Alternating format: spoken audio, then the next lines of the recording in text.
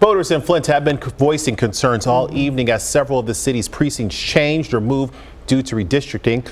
Tonight, some voters say they didn't know their longtime place to vote had changed. A lot of them frustrated. Residents telling ABC 12 they had to quickly figure out where their new polling location was in order to cast their ballots. Our Tiffany Maddox spoke with a few residents who were upset today. She's live in Flint with more. And Tiffany, you spoke with one voter who said she was turned away at a place they had voted for 20 years.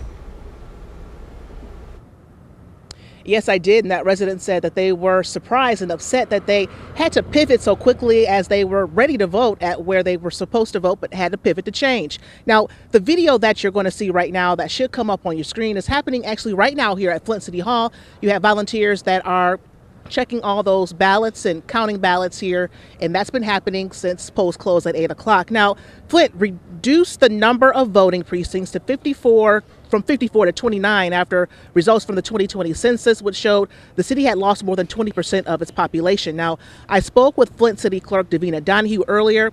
She says the city sent notices out to register voters around the beginning of the year about changes in precincts and polling locations. One resident I did speak with earlier says she never received a notice and went to her normal longtime polling location only to find nobody was there. They didn't tell me anything. Nobody was there.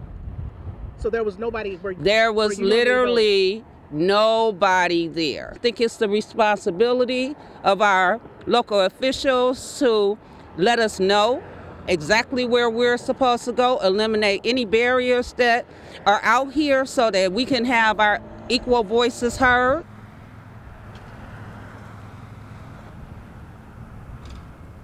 Now, of course, polls closed at 8 o'clock, but there are different avenues that you can take to find out where your polling location is, who your clerk is in your city or township. Of course, you can go to Michigan Information Center that can help you locate those answers for you. And hopefully, some people were able to get that help today. But of course, reporting live in Flint, Tiffany Maddox, ABC 12 News.